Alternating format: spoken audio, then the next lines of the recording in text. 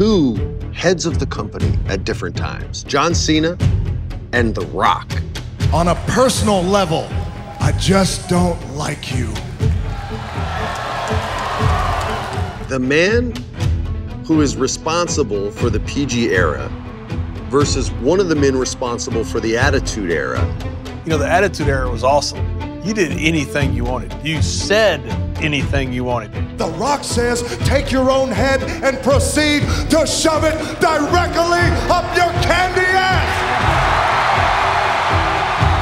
When The Rock was at his echelon, he was able to get a mic and just kind of say what he wanted and just go off the cuff.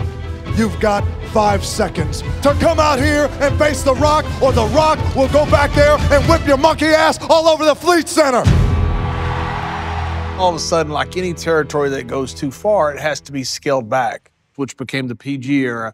No one wanted that role. I think John Cena had the hardest role of anybody who was champion, who had to carry the company. The champ is here! John Cena, he had to scale everything back. Everything was more under a microscope. But John worked his tail off to get that position. Hustle, loyalty, respect. That is the code in which I live by.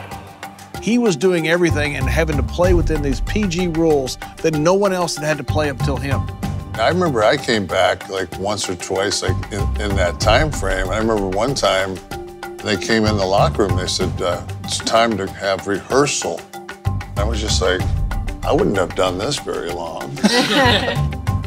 This is a true matchup of two greats who were leading the company. Once in a lifetime.